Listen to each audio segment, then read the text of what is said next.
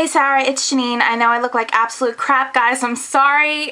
I'm really sorry, but I just watched Sarah's video and she is going for the duodenal switch in France.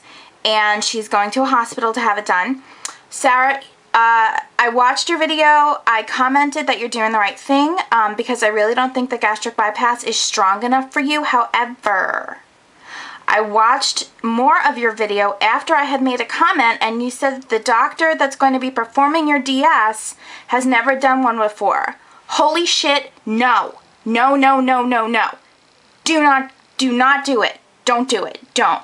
Go to a doctor, find a doctor. If you've got to travel on a train to do it, get a doctor that's done a DS before. Do not go to a virgin surgeon. That is so wrong, I can't even explain it to you. Do not.